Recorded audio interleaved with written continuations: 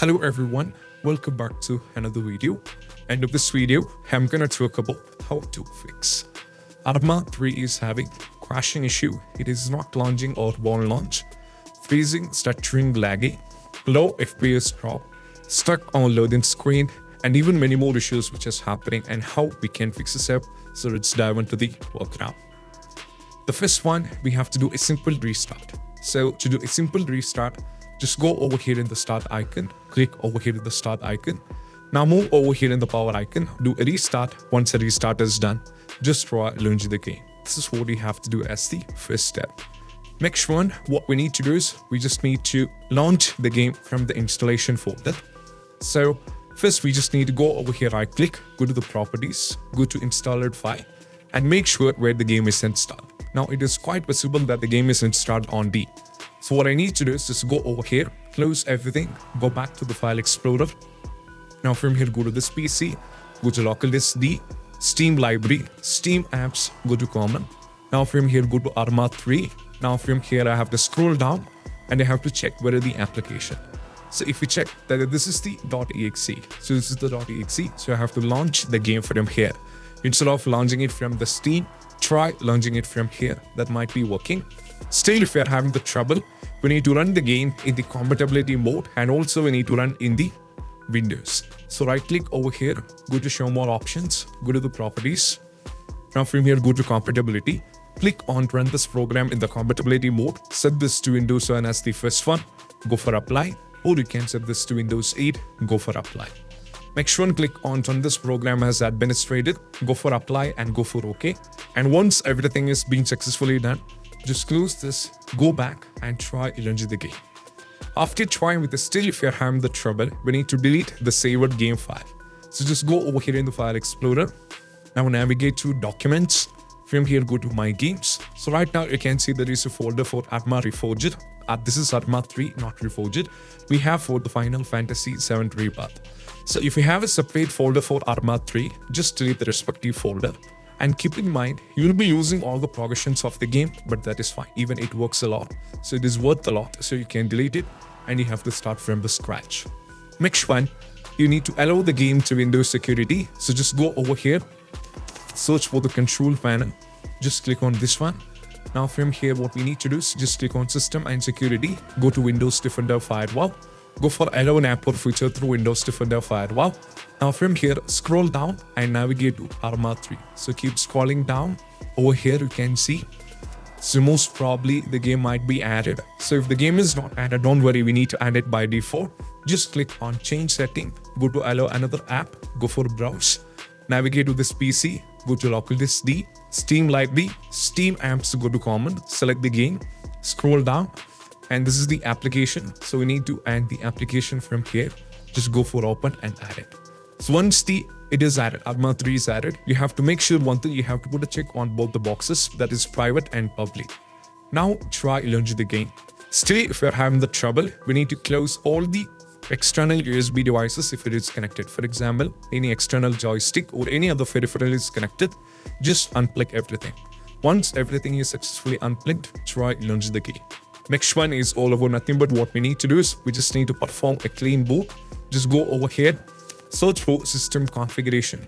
Just click on this one. Now from here, navigate to services, go for disable or could hide all Microsoft services. Go for apply and go for OK. Do a restart. Once a restart is done, just try launch the game. Next one is all about we need to disable the Steam overlay. Just go over here in the game, right click, go to the properties.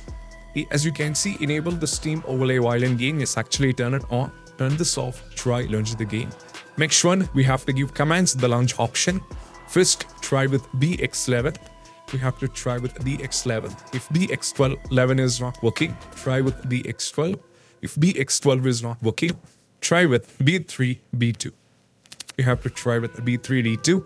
Stay if they're not working. Either BX11 is not working, BX12 is not working, B3, D2 is not working. Just remove everything before you're proceeding to the next step and keep it nice. Now move to the next step. Next step is all about nothing but what we need to do is we just need to close all the overlay application. So just go over here, right click, go to the task manager. And right now, as you can see, there are a lot of things running in the background. So over here, if you can check, there are 42 amps is running in the background. And all these things are actually utilizing the performance. And that is why you end up in having the crashing issue. So just go over here, remove all the unwanted things. For example, Riva Tuner, MSA Afterburner, Discord, gaming services, Epic Games Launcher. If anything is running, just remove everything.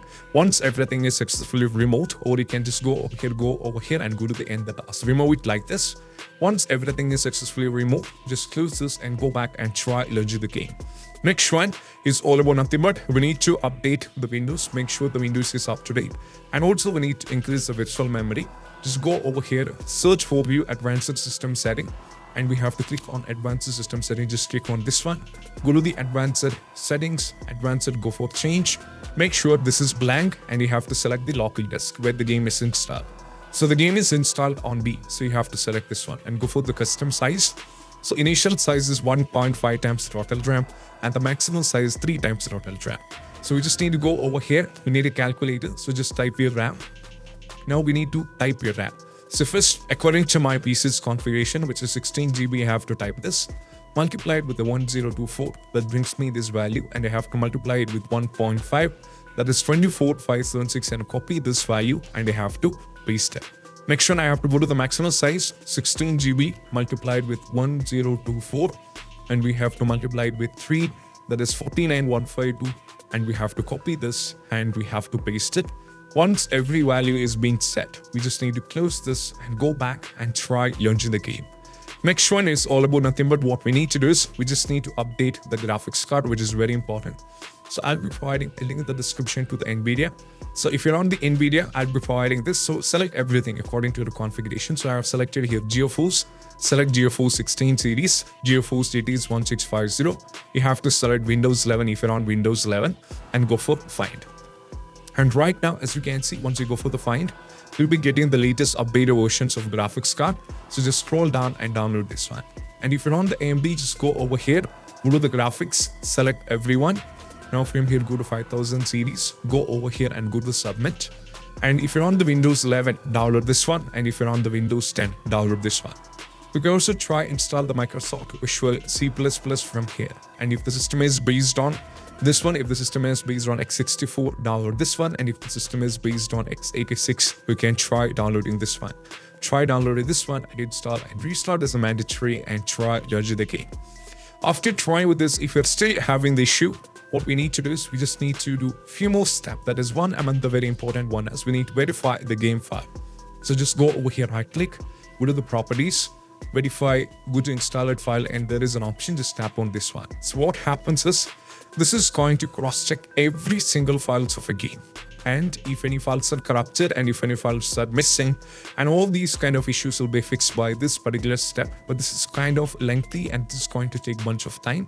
So we need to wait this to reach 100%, and I'll be showing you what you have to do next.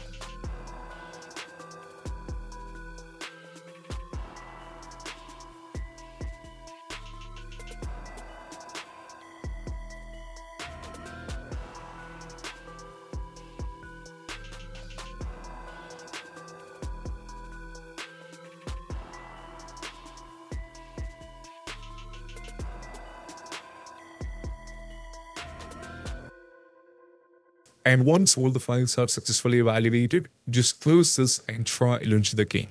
Last and least one, we need to uninstall and reinstall the game. Just go over here, go to manage and uninstall the game, and we have to reinstall it back. But there is one thing that you have to take care of, that is, you're not be installing back on the B, because the game is right now on B. Either you have to try C. So you don't have space, so you have to try C. Sorry, E. That's what you have to do. And I hope this video is helpful. And if you find this video helpful, don't forget to subscribe and click on the bell icon for more of these kind of videos. And also don't forget to visit our website, gameserrors.com. That's it. Bye-bye.